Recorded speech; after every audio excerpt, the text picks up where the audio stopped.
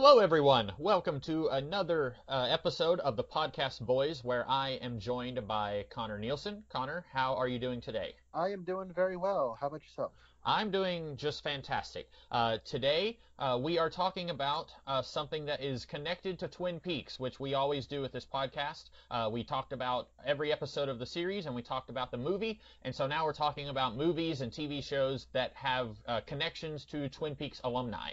In this case, we are talking about the movie The Natural. Connor, why don't you tell us a little bit about the movie The Natural? The Natural is a 1984 sports drama fairy tale directed by Barry Levinson. The Twin Peaks connection is not in the cast, as it usually is when we talk about one of these movies or TV shows. The Twin Peaks connection is cinematographer Caleb Deschanel, who directed 3 episodes of the original series of Twin Peaks. He directed the second to last episode of the first season. He directed the episode after the reveal of the killer, but before the wrap up of the murder saga of Twin Peaks. So that I think 8th episode of the second season. And then he directed one of the bad episodes. That one was called The Black Widow. That's the one that introduced Robin Lively as the lady. Anyway, so he directed those 3 episodes, but he's not he has directed a lot of television episodes, but he is probably most well renowned as being a cinematographer, and this is one of his most championed efforts. But the cast here is Robert Redford, Robert Duvall, Glenn Close, Kim Basinger, Wilford Brimley, Richard Farnsworth, Joe Don Baker, Michael Madsen, Barbara Hershey. It tells the story of Roy Hobbs, who was a potential baseball star. This takes place in the 20s or 30s or sometime when baseball was America's pastime, and he sustains an injury from a mysterious woman, and then he disappears for 16 years, and then in his middle age comes back to the sport and starts to make it big. But as he's doing so on the New York Knights baseball team, which is this lowly kind of struggling major league team, he starts to rise in their ranks, and the team itself begins to rise in the ranks of the Major League Baseball. But as he does so, there are these moral obstacles that are presenting themselves in the way of bookies and media people and mysterious women and et cetera, et cetera. And so is Roy Hobbs going to be corrupted by the business, or is he going to stay true to the purity of the game? That's sort of the central conflict, central story of The Natural. Comics Kid, how did you feel about The Natural? This is the best Superman movie that I've ever seen. This is very much there's some even very specific plot points that I'm like, this is Superman, but this is about a good-hearted, decent person who is going to bat, pun not intended, against the forces of evil, and he's able to, through sheer force of will, kind of make these people who are kind of living in the shadow of depravity, kind of, help them pull themselves out of it.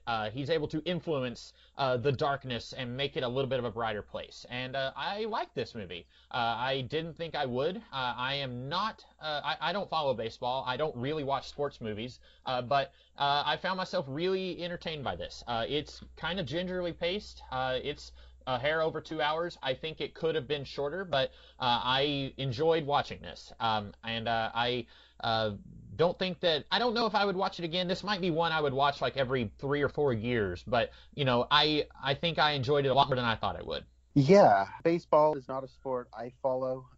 What sports I do follow is, I live in Portland, Oregon, so every so often I'll check in on the Portland Trail Blazers, which are a basketball team.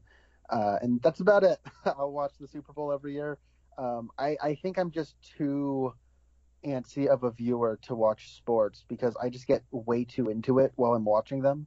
And it's like if I commit 3 hours of my evening to a game and my team loses, it's like, what's even the point? You know what I mean? That's sort of my thinking when it comes to sports, because I do respect the athletes and the amazing physical skill it takes to be good at a sport.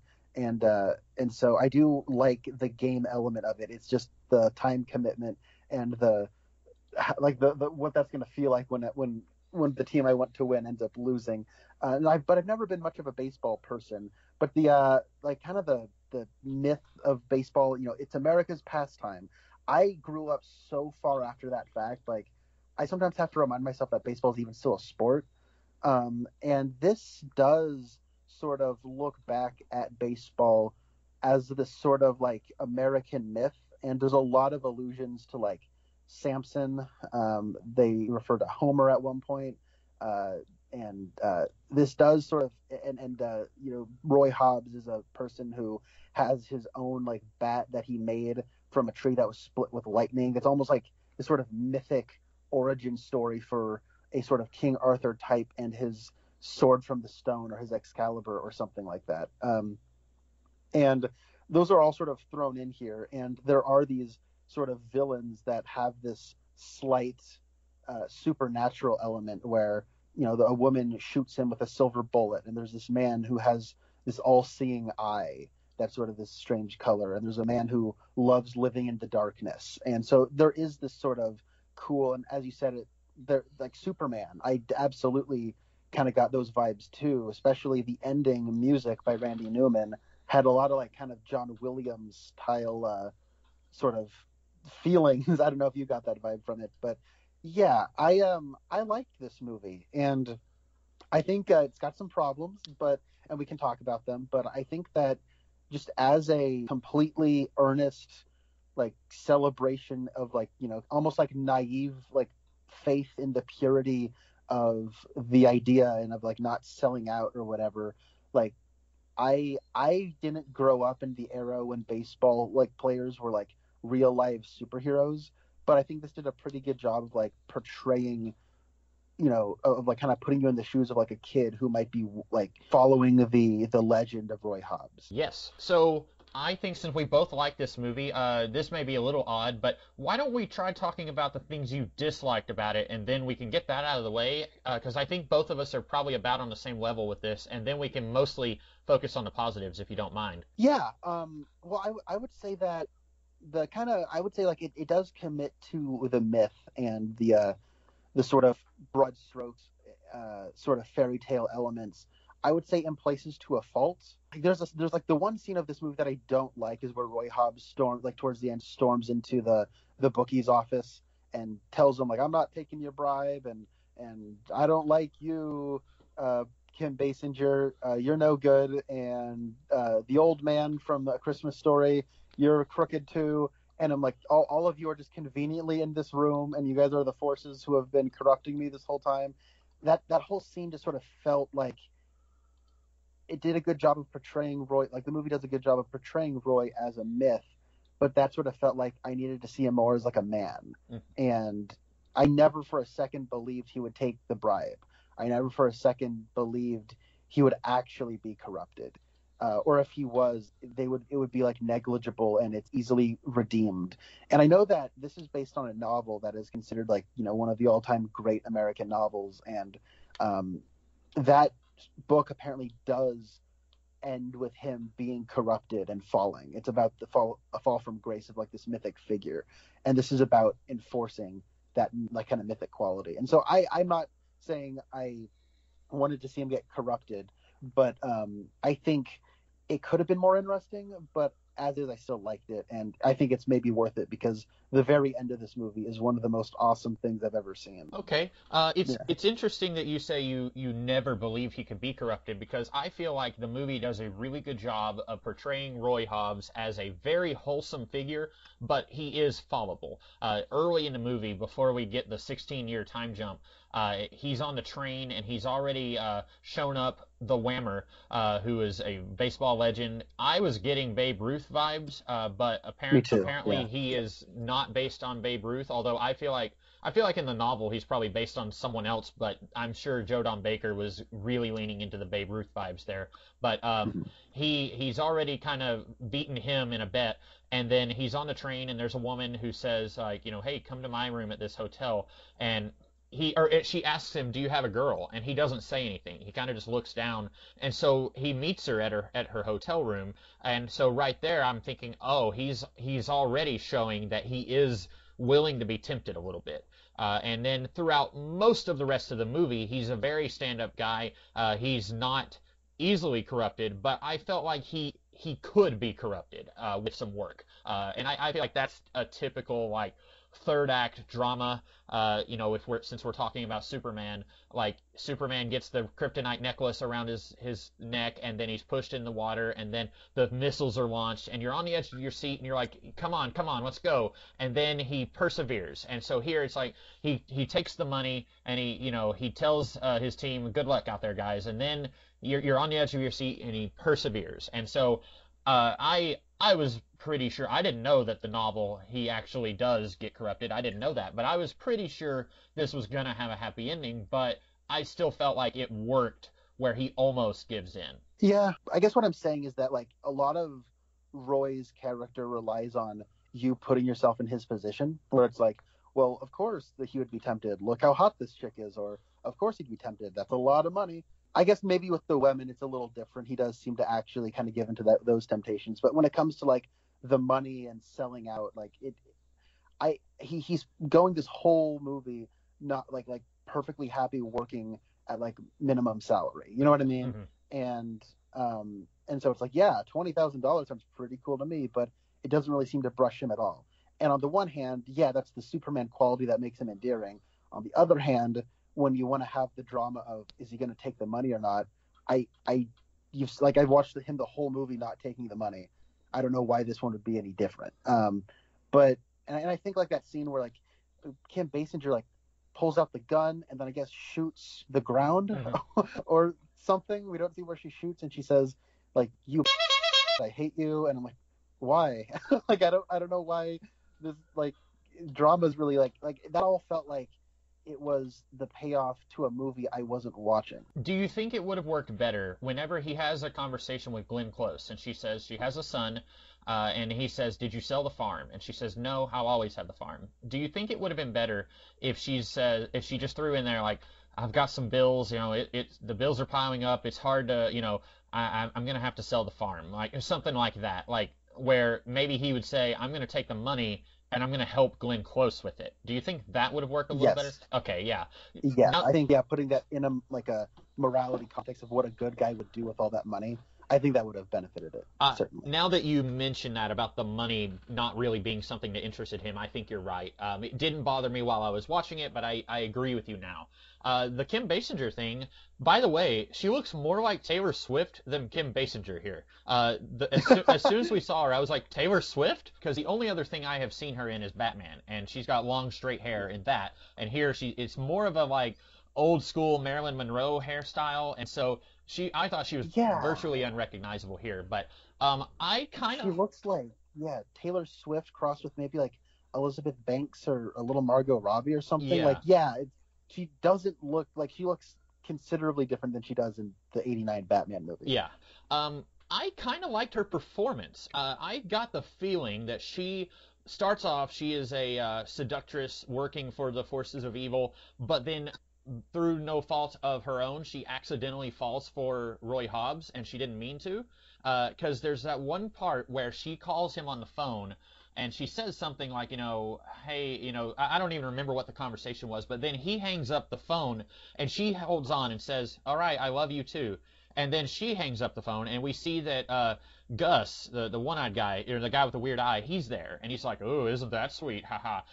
But she's faking, like, the "I love you," she didn't actually say it to Roy. She just said it, I guess, for Gus's benefit, but I got the feeling that she has come to the point where she wants him to do what the bad guys want, but she does care for Gus. And so, like, when they're in the hospital and he says, "I'm just going to play one more game," and she's like, "You're going to get yourself killed," I get the feeling that she's still on the side of the bad guys, but she does care about what happens to him. And so when she shoots the gun, I felt like that was just kind of culminating in her saying, like, you are going to get yourself killed, and like maybe we could have taken that money and run off together. She's made her choice, and she was hoping he would make his so that they could end up together. I don't know, maybe you got a different read on it, but that was kind of the feeling I got with her, where she's like, she's not one of the good guys, but she wishes she could be so that she could be good enough for him. Yeah, that's a really cool reading. I guess the parts of like that character I was kind of reading more into was kind of going back to like the mythic, like she's like Delilah, right, to his Samson, and it's almost like the Barbara Hershey character who shoots him early on, taking on a new form, where before she was coded to look like a femme fatale, now she's looking like the golden girl, right? Like the good girl in the film noir, who's like typically blonde, wearing bright clothing. And so it is sort of like the wolf in sheep's clothing. And so that's sort of what I was taking it as. But like, I think maybe if I were to watch it again, and I think I will watch this movie again because I did really like it. I think that I might pick up on those. I thought it was a weird detail that we say that she is the niece of Wilford Brimley. Yeah. That was a detail I kind of questioned why that was even included, because then you have to have like the awkward part where Wilford Brimley has to say, "Oh no, I love her, but she's no good and she's bad luck. Stay away from her." Yeah, and when she's giving her backstory, it doesn't include Wilford Brimley. She's talking about how like her parents abandoned her, and like we only ever see her aligned with Gus and the judge, and other than that one scene where she asks Roy what position he's playing, and by that point Wilford Brimley is still unsure about Roy. Other than that one scene, they're not in the movie together. And so I agree with you. That I was going to bring that up, that it was really odd. And I wonder if that's a situation where, because I haven't read the book, but I have read up on the movie a little bit, and it's reading trivia, it's mentioning some of the different things that it changed. I'm wondering if this is something where they changed something, but then they kept something else. And so you have these kind of incongruous elements working together with this character and her relationship with Pops. Yeah. And I will say, like, when it does sort of like stick to the sort of fairy tale, maybe to a fault, like I think that like that's sort of the element where it kind of comes in, where there are moments where the movie kind of wants you to view these characters as like these maybe more like dimensional people, and I just wasn't really viewing it that way. You know what I mean? It's like that almost felt like too much of an ask. And like I think, I'm kind of more of a sucker for the sort of almost like naively idealistic sort of spirited film, but I do kind of, after enough time, I was like, okay, but like the movie kind of expects him to be perfect in ways that nobody could be perfect, and he almost like suffers for like not behaving the way like a child's idea of like a moral person would behave. You know what I mean? Because it does seem to be that whenever he does start losing at baseball, it's because he is indulging in things that are bought with fame. He's with Kim Basinger, and she wouldn't have wanted to be with him if he wasn't like rich and famous, or like not even rich, but if he wasn't famous. And so it's almost like you have to like be wholesome and stick to everything that you were before you got big. And it's like, and like I can like kind of de-age myself and put myself in the mindset of like a child with like an idealistic look at like my heroes who are like perfect and they're like Superman. But it kind of reminds me of like, I remember being in middle school, and like my idea was like, I was really into like musicians, and I was like, oh, that musician sold out, man. That musician like lost sight of who they were and sold out to make money, to basically make pop music, man. It's like, well, as I got older, it's like it's a little bit more complicated than that. Maybe somebody's musical influences and like intentions and desires change a little bit. And yeah, I don't know. Mm-hmm. Yeah. I guess since you're talking a lot about the mythic qualities of the movie, I didn't really pick up on a lot of that, and I'm kind of kicking myself for not, because reading up on it after the fact, I was seeing a whole lot of like, it's very loosely following the formula of the Odyssey, and it even mentions Homer early in the movie, but I wasn't picking up on like, Odysseus, he leaves his wife and newborn son and goes, and he's away for 20 years. He's trying to get back home. And this is not exactly that. Roy, unbeknownst to him, he fathers a child on Glenn Close. But he's eventually, makes it back to her at the end of the movie. And then you've got, like, King Arthur tried to, create a golden age, and he's got the best people in the world working for him. He inspires them to be better. And you've got Roy inspiring the Knights, not a subtle name for this baseball team, inspiring them to play better. And at the end, there's a great line with the guy who's also on the take, and he says, I'll start pitching right if you start batting right, or something like that. And so, like, I was still, very much thinking of, like, in my mind, I was like, when was this novel written? Did the novelists see the movie Superman before they wrote it, or did Barry Levinson see the movie Superman? Because that opening scene, you've got the kid, like, he's playing ball with his dad, and then his dad has a heart attack, and his kid is on the porch and runs to him, and I was expecting him to say, like, with all my baseball powers, I couldn't save him. I'm dogging on the movie just a little bit, but I still enjoyed that. I enjoyed, here's a good old farm boy who goes into the big city, and it's different than what he was raised with. I enjoyed that. I think that works very well. I have no idea when the novel was written, but I don't mind that I was feeling a sense of familiarity here with that. And I think I agree. I was saying I was a little unsure if I would watch it again, but I think I will, just to see if I pick up more on, like, the mythic qualities, like what you're talking about. Because, like you said, he pulls a bat from the tree, basically. And, that's like King Arthur's Sword in the Stone. And in the Saga of the Ring of the Nibelung, the German epic, there's a tree and a sword, a sword in a tree stump. And so, like, you've got the kid who kind of looks up to Roy, and he says, like, I'll help you make a bat just like this. We'll work on it together. And so he's like his squire. And there's a lot of that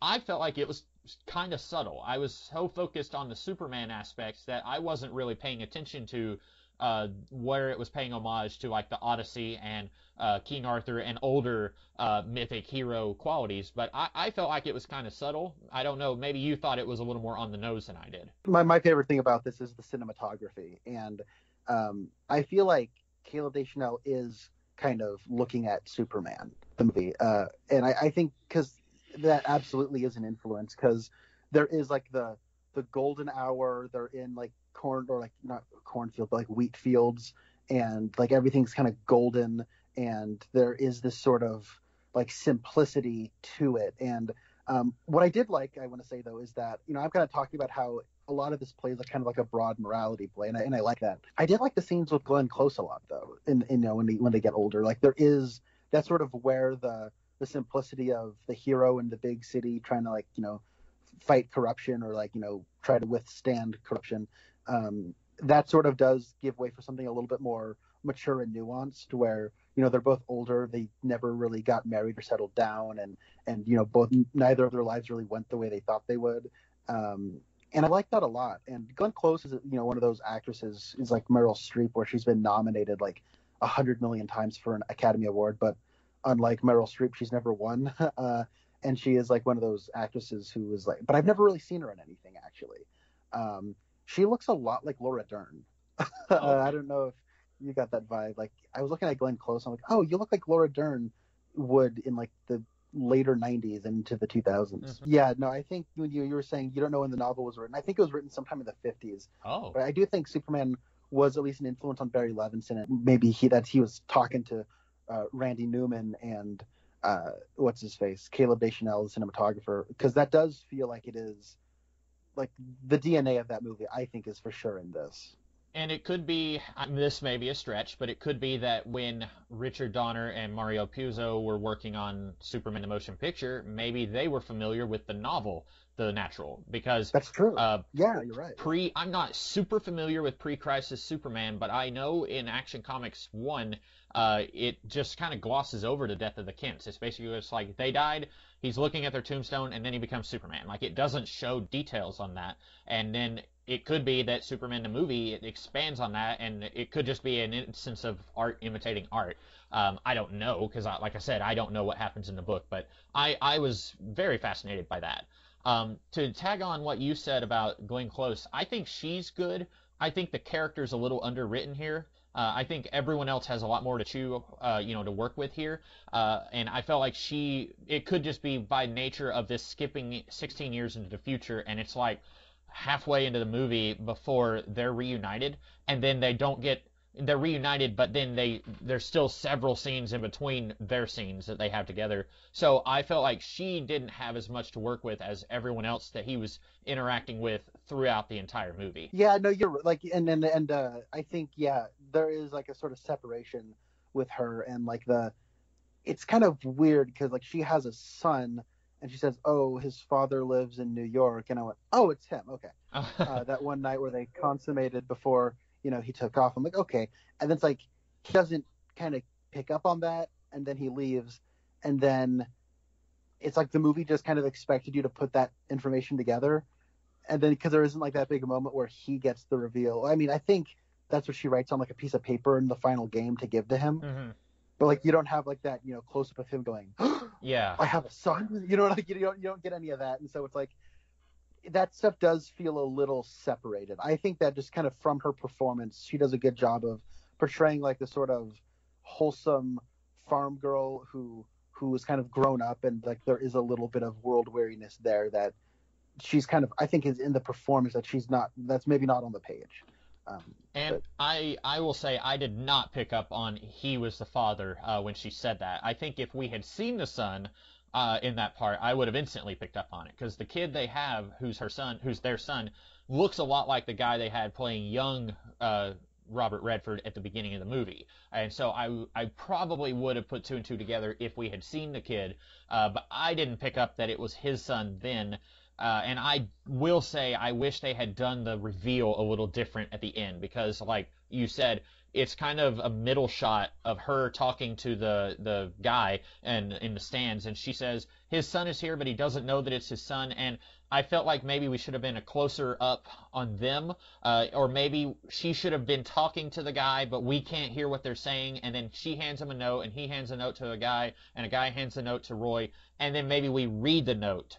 And then Roy, like you said, zoom in on Roy reacting, because I felt like the way that was dumped on us in the climax there, I thought that was a little clunky. Yeah, that's kind of really all of like the negatives I had.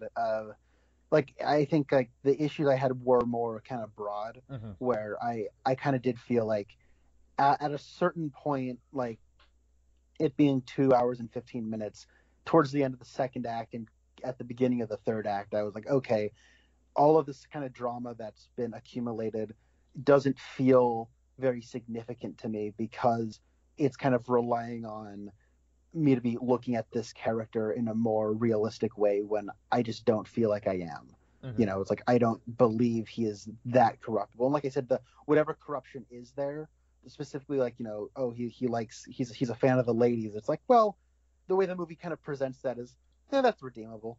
Mm-hmm. You just don't got to go to bed with Kim Basinger anymore, and it's like, okay.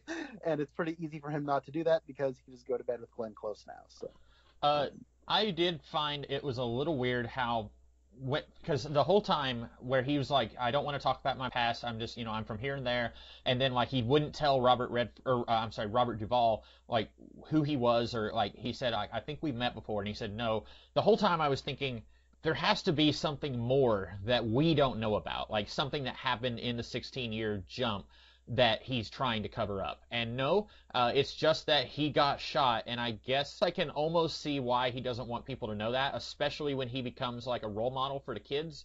But the whole time I was thinking, you got shot. That's not your fault. Why are you so ashamed of that? And like, Glenn Close even says, oh, you think you should have seen it coming? And he said, yes.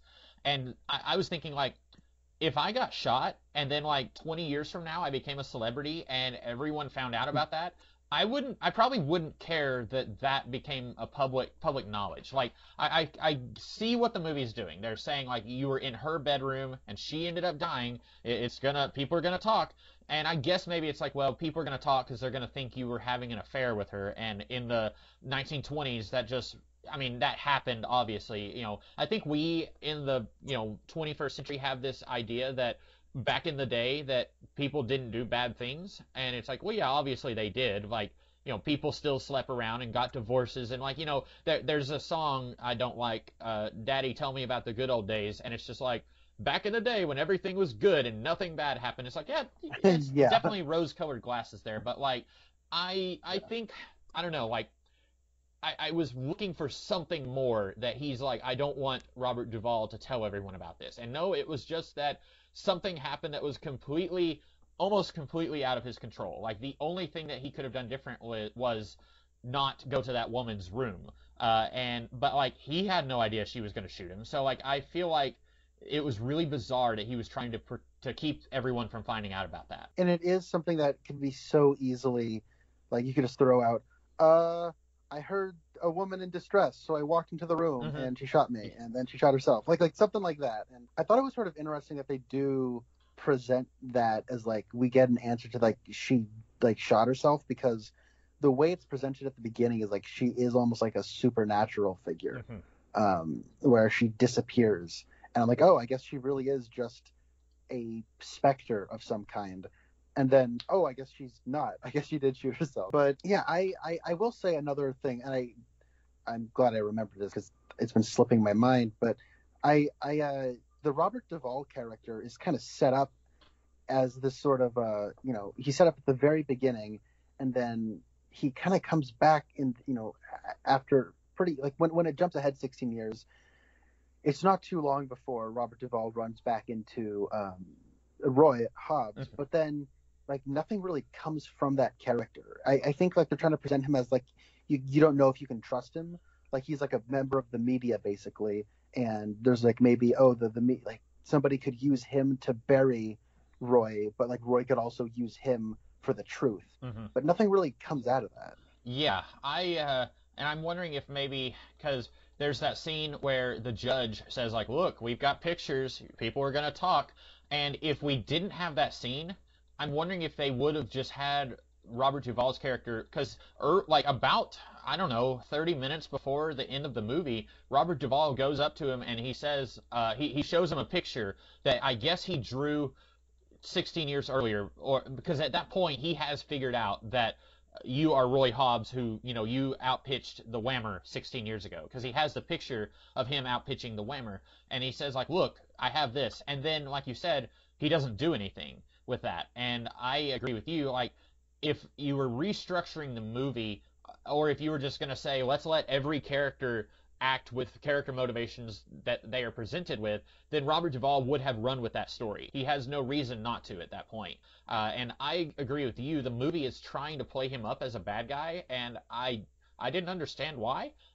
He's kind of a little bit of a jerk at the beginning. Like, the scout goes up to him and says, I've got this kid, and Robert Duvall's like, yeah, whatever. But then after he outpitches the Whammer once, Robert Duvall kind of is like, hang on, I think there might be something to this kid. And from that point on, like, I didn't get the feeling that he was really a bad guy, and especially maybe it's because I was just so hung up on, I don't understand why Robert Redford is trying to cover up what happened. So, but Robert Redford, like, at one point he like throws or he pitches a baseball that like breaks the guy's camera, and he's like, haha, like, that'll teach you, Robert Duvall. And I was thinking like, why? What did he do? And so like, yeah, I agree with you. Like, it felt like they were going somewhere with it, and maybe it's because, well, we also want to have that scene where the judge threatens to blackmail him, and we can't have that scene if Robert Duvall runs the story that he has already figured out. It kind of reminded me of the Daredevil movie, which I don't know if you've seen, but there's the reporter character whose name I cannot remember in Daredevil, but oh my God, Ben Urich. Yes, Ben Urich has figured out that I recently rewatched the director's cut, and I think it plays a little differently in the theatrical cut, but he figures out that Matt is Daredevil. And in the director's cut, he even tells Matt, look, I'm a reporter, I have to run this story. And Matt says, if you run that story, I'm finished. And so there's kind of this like, look, I understand on both ends. They're like, we both understand, but also like, hey, please don't do it. I'm getting that feeling here, except like the rationale is completely taken out. It's like, please don't run that story. Why? Okay, I won't run the story. It's just, I I like Robert Duvall. I've recently been rewatching Lonesome Dove, which is a Western miniseries that he was in with Tommy Lee Jones, and I think he's really good as just an actor in general. But like, I wish there was a little bit more for him to do in this movie. Yeah, no, I love Robert Duvall. I don't know if you've seen the Godfather movies. I haven't. I have them.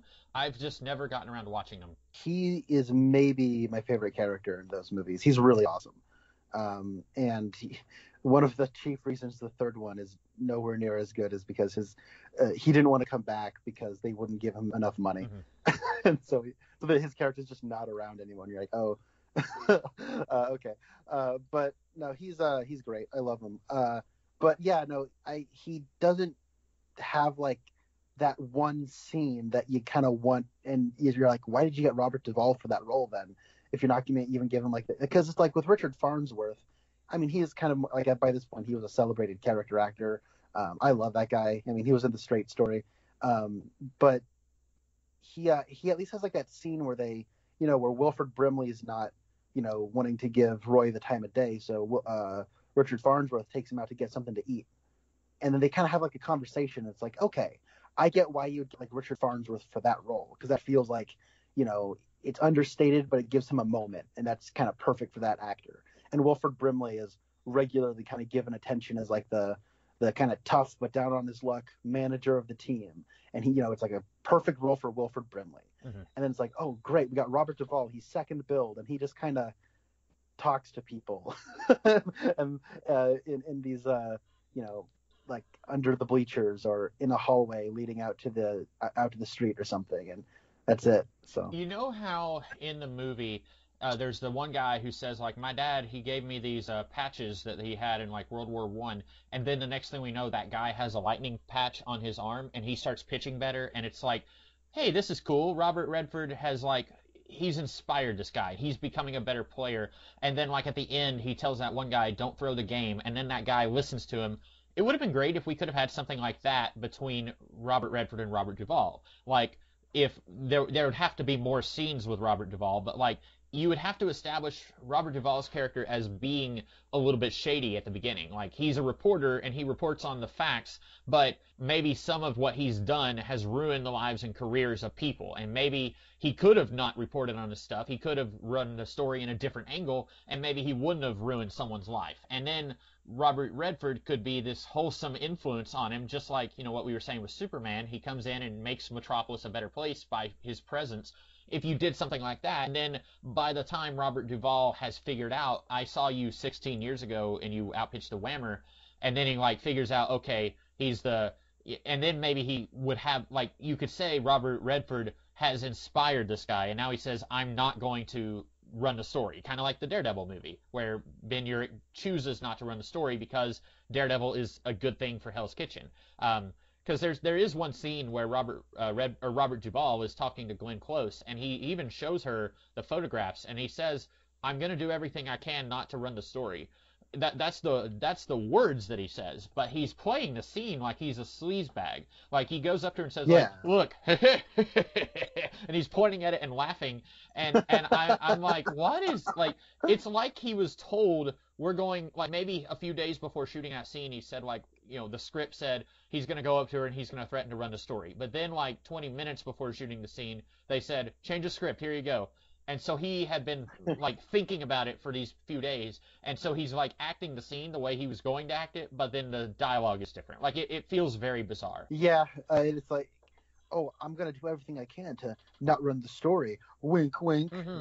What? yeah, it is a little confusing. So the cinematography is, like, insanely amazing in this movie. And not just in, like, it's pretty, because it is. But, like, for me, like, the cinematography, like, kind of elevated the material into, like, a movie I really like, and probably a movie I will buy and watch multiple times because I thought it was that good. I think our Twin Peaks connection here might honestly be my favorite part of the movie. Okay, yeah. And you'll have to explain to me someday, what is the difference between a director and a director of photography? Because that's one of those things, like, I'm not as film savvy as you, and so I don't know the difference between that in any movie. Yeah, so a director of photography is basically the person whose job is to like compose the image. And so like it's like one of those things where when I was a teenager and like I was like I thought a director was the cinematographer basically, but that's not the case. Like the director is not the one who holds the camera and tells somebody to move the lights around. That's the cinematographer's job.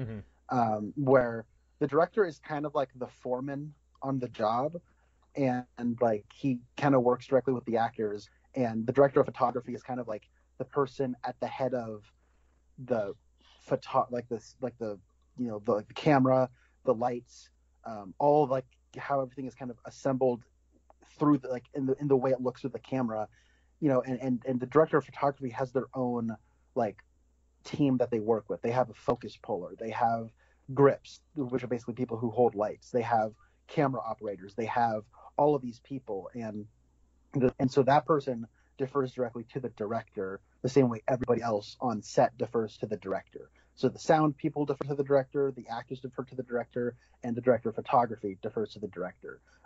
But usually a director is the person who is guiding the ship throughout the entire process from pre-production all the way through post-production. So basically, a director will sit down with a cinematographer and say, okay, here's what we're doing. I want to have a medium shot. In the scene, I want a medium shot. I want this kind of coverage. I want to have this many setups, and I want to light it this way. So do it that way. And then the cinematographer does it that way. And usually, like a cinematographer is, experienced enough, and they'll say, I have a suggestion. Maybe a better way would actually be to do it this way. And the director can go, oh, yeah, that's a better idea, and go with that. So that's why something like a Zack Snyder film can look like 300 and Batman versus Superman, but it can also look like Man of Steel, or it can also look like Army of the Dead or Dawn of the Dead. And I can tell that they're all directed by the same person, but like the in-camera style is very specific to those cinematographers. Where like Larry Fong, who is the DP on 300, Watchmen, and Batman v Superman, it does have that really hyper stylized look to it that doesn't really look like Man of Steel, right? But they all kind of have the same cinematic language. There are no there are no establishing shots. It's like 90% close-ups and medium shots. That's just Zack Snyder as a director making it that way. And I mean, I think those medium shots and close-ups can look pretty, in the case of like Batman versus Superman, but that's because Larry Fong is a really darn good cinematographer, I think. But anyway, that's kind of like inside baseball. But so when it comes to this, I feel like when I say the cinematography is excellent, I'm giving a lot of the credit here to Caleb Deschanel, but obviously Barry Levinson deserves some credit in making the movie look the way it does, because when you are shooting a scene, you can really shoot the scene lighting wise in one of two ways. You can shoot with natural light, or you can shoot with artificial light. And natural light is exactly how it sounds. You use the sun, basically. And artificial light is everything else. Natural lighting is like candles, fire, the sun, natural lighting sources, right? And if it's an artificial lighting source, then it's basically a light of some kind. And usually, I think there might be like artificial lights mocking natural light, but I think in this movie, when there is natural light, it is like authentic natural lighting. And I feel like the cinematography in this movie is doing something with natural lighting versus artificial lighting. When we meet the judge, he's in darkness. He is like he has a blind shut from the natural light. And so it's almost like the natural light represents the purity of Roy Hobbs' like idealism. When he like strikes out the whammer, it's like magic hour. It's like this perfect like hour before sunset, the light's all golden, you see all the particle effect, the particles of like the pollen in the air, and it's all naturally lit and it looks awesome. And as he becomes more corrupt, there are more scenes with artificial lighting, and that's kind of represented through like the flashes of a camera when they have to put a bulb in a camera and it'll flash. And at the beginning of the movie, all the games are taking place during the daytime, and then as he becomes more corrupt, they're taking place at night. And when it takes place at night, you have to light the field with artificial lighting.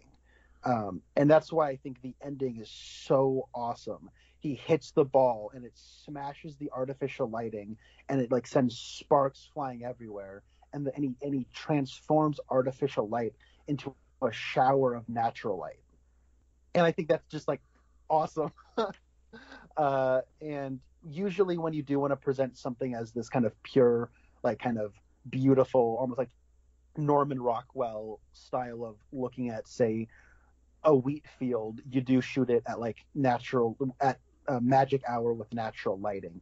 In the Richard Donner Superman, when you have teenage Clark Kent at his father's graveside, and he and his mom are in the field before he leaves, that's magic hour, naturally lit. And so at the beginning, when you have the opening shot of little baby Robert Redford catching the ball, and that's kind of called back to in like the last shot of the movie, that's again doing the same thing. So I don't know, I thought that was all really, really cool. And that's kind of the thing that's kind of why I was kind of reading in on like the mythic stuff, is like, oh, we're meeting this guy and he's like literally draped in darkness, and when somebody does turn a light, like shine the light on him, it is an artificial light source, so it's not really real. You think it's real, but it's not.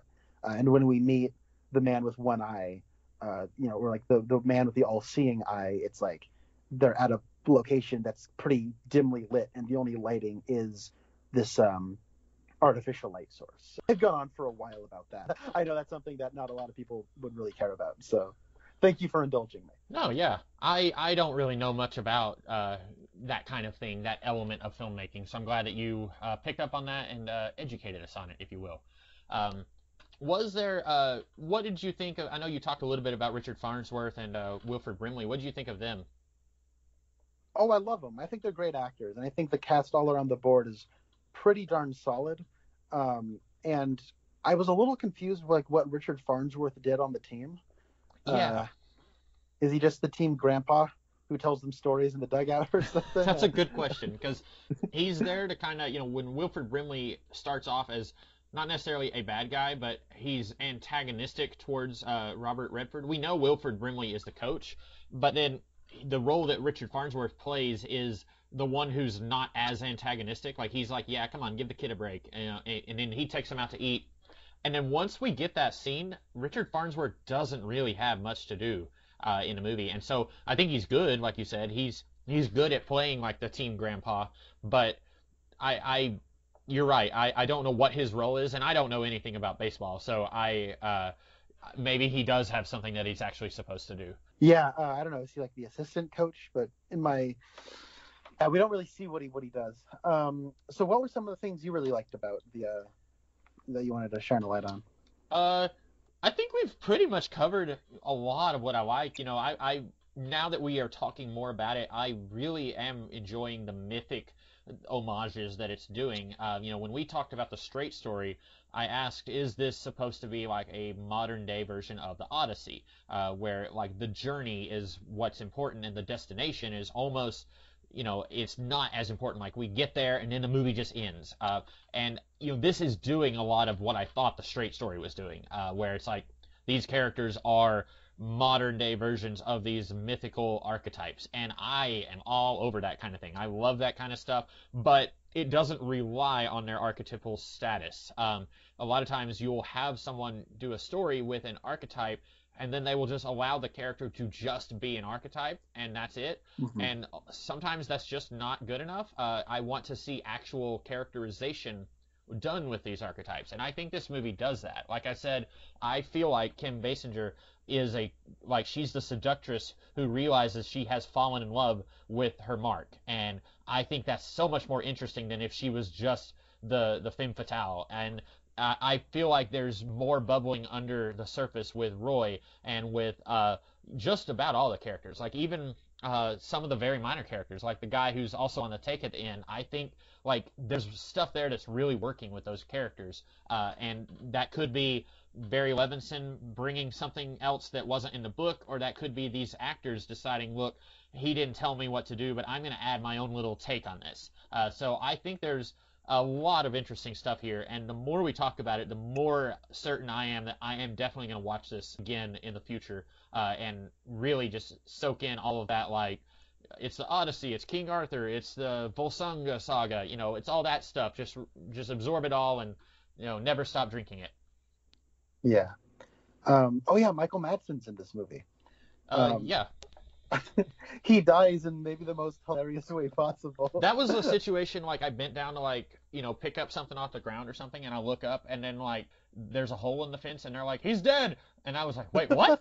And and then they're all like, it's his funeral, and they got their hats off, and I was just like, what just happened? And I actually was like, the whole time I was like, who is this guy? I've seen him in something, and the only thing I've seen Michael Madsen in is Reservoir Dogs, and so he looks different here than he does in Reservoir Dogs, and I was like, I know him from somewhere, and I finally figured it out, probably around the point where he runs into a fence and dies. Yeah, no, one of Rasco's favorite actors is Michael Madsen. He does a really good Michael Madsen impression. Mm-hmm. If you ever ask him to do it sometime, he always you've not seen Kill Bill, I take it then. I haven't seen Kill Bill. Those are Kill Bill 1 and 2 are like the only two of the only Tarantino movies I still have yet to see. But he's got a funny line in those movies. In the second one, that Rasco does a really good impression of, where he's like, "Round rocket."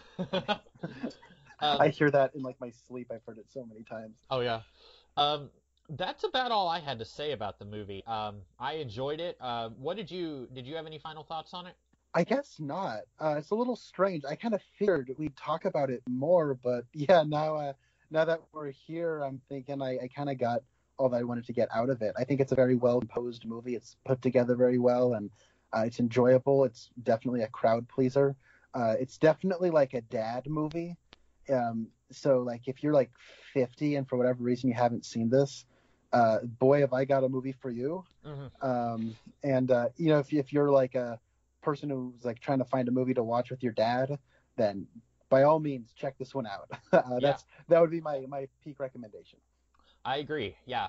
I say this as someone who does not care in the slightest about baseball. I enjoyed this a lot more than I thought I would, and so I'm very wholeheartedly recommending it as well. Well, right on. What do we talk about next time? Okay, so as of now, this movie is on YouTube free with ads. It's been on YouTube for a while, so I hope that this doesn't get taken down in the next week and a half, but we are going to talk about the 1990s movie Evolution.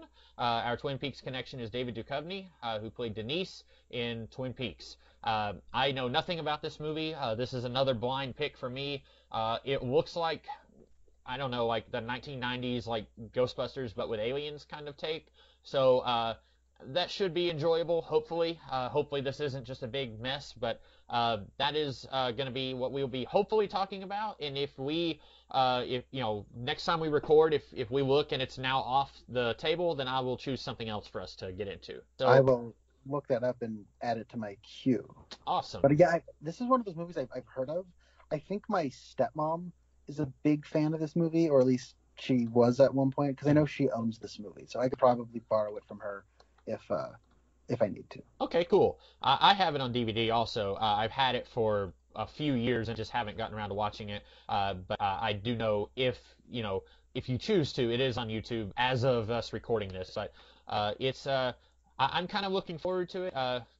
It looks like it's got a pretty big cast of names that I recognize, so that will be what we will talk about, and I guess that's it for now. In the meantime, I am the Comics Kid 2099.